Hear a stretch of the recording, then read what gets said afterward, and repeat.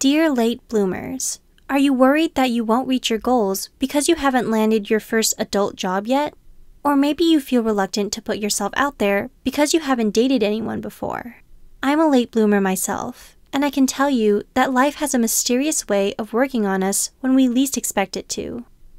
Before continuing with this video, I want you to shut off your phone and close out of your Facebook, Instagram, and any other social media page. For the next few minutes, let's forget about the status updates on your friend who just tweeted about the promotion they got. Forget about the pictures of the guy you've always had a crush on making silly faces with his new girlfriend. Forget about where you want to be, just in this moment. Here's something I want to let you know. In life, there's no expiration date until the day we die. The whole idea of living in a linear fashion is not only absurd, but suffocating, and it prevents you from being honest with yourself.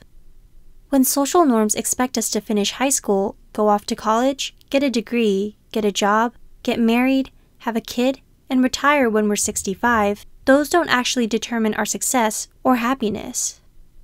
I have met people who thought they met the one and planned their entire future out together.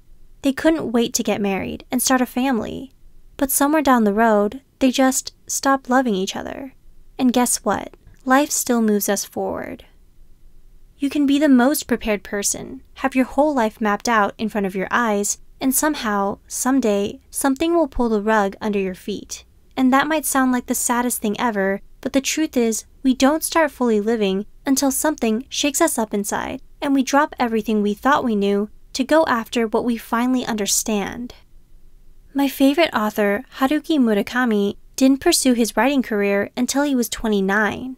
He rebelled against the social norms and married his wife before he even finished college. They used to own a jazz bar together. He did things out of order, mainly because he did what felt right and natural for him. He simply embraced the present. I didn't get my first kiss until I was 21, and didn't start dating until I was 23. And when I admitted those things, guess what? People didn't see me as anything less.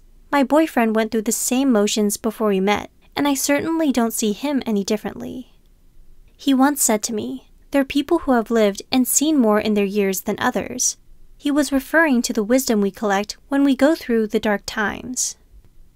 So what if you're in your 20s and haven't moved out of your parents' house yet? So what if you just started school? And so what if you're a virgin?